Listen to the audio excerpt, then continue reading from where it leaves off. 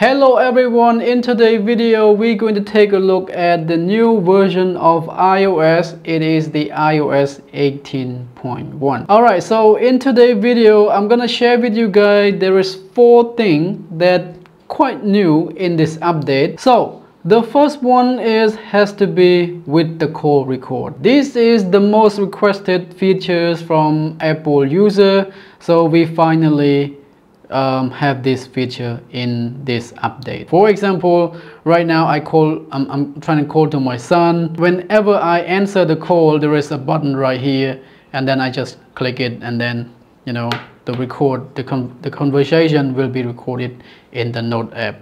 I stop it and there it is. The second feature that I want to share with you guys is the new animation or visual things like that on Siri. Previously, this is what we got, when you are doing long press, this is how the Siri animate. But for now, the Siri animation is completely different. People may like it, I don't mind, but personally, I prefer the old version because it took just a little animation down here. Take a look at this one. It took the whole screen. Hi, how are you doing? There you go.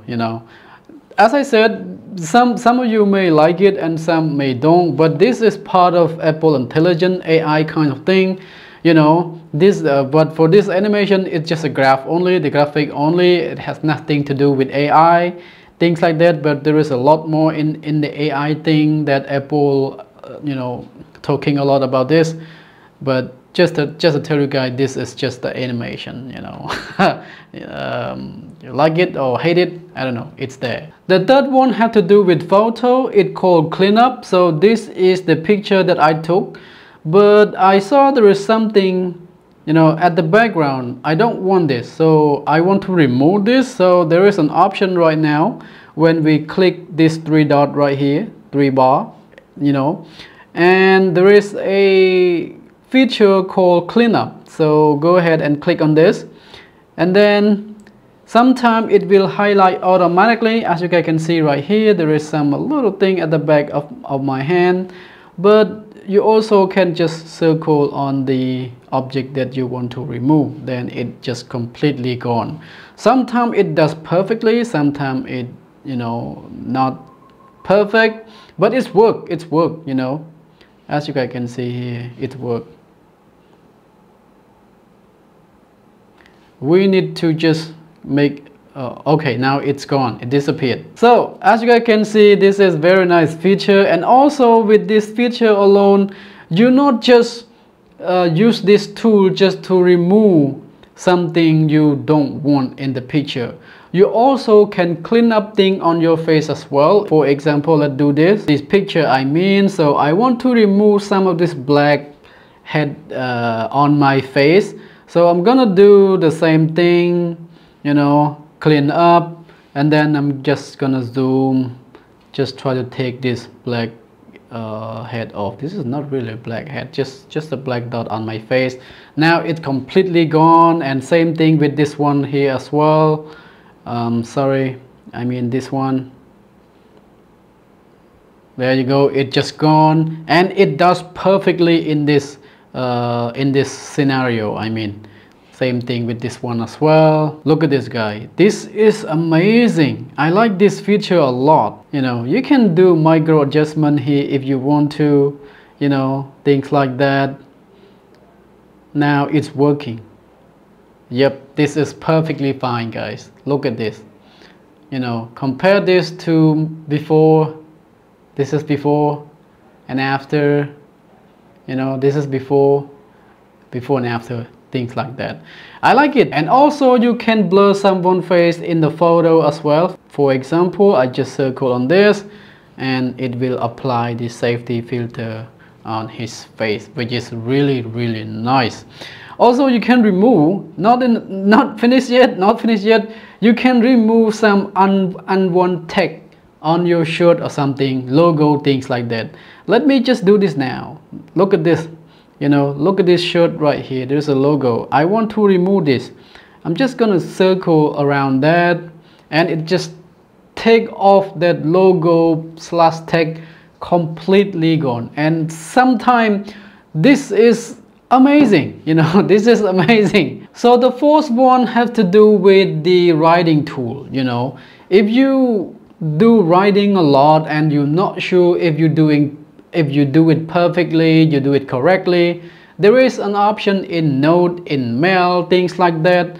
You can use AI to help you spelling thing, correcting, you know, correctly. For example, I'm going to this article here from Mac Rumors. I'm gonna go copy all of this text, copy it, and there is a writing tool right here, you know. Just click on writing tool. You can do proofread, rewrite, friendly, professional, things like that.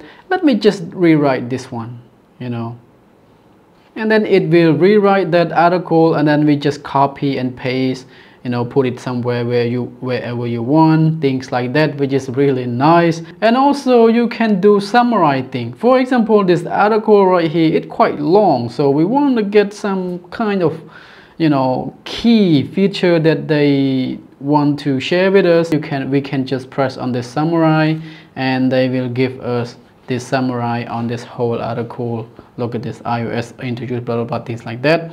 So it is kind of nice. There is a lot more in about this version. I mean, this is just a piece of it, just small part of this iOS 18. I'll share more to you guys later if you guys interested more about this update.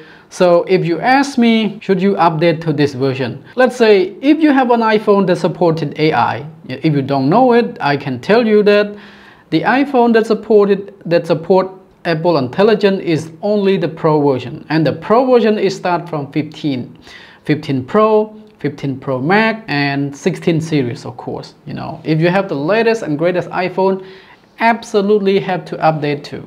But if you have an older iPhone, then you won't see any changes at all. Oh, well, of course there is some small thing change if you have an older iPhone. Let me share this iPhone to you guys real quick. The icon, you know guys, the customization, we get this, you know, we can do things like that, things like this.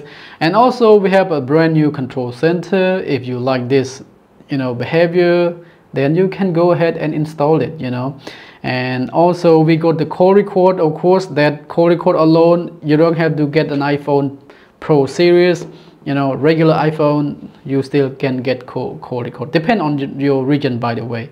Not every country will support call record. So that's it guys, what I want to share with you guys. Hope you guys like this video, hope you found it useful, and sorry for my explanation. I think you guys understand me, but to alert you guys that English is not my first language, and I'm not even go to English school anyway. I just speak with YouTube and like this, you know. I speak like this, and I can talk to you guys like this with no class at all, no school at all.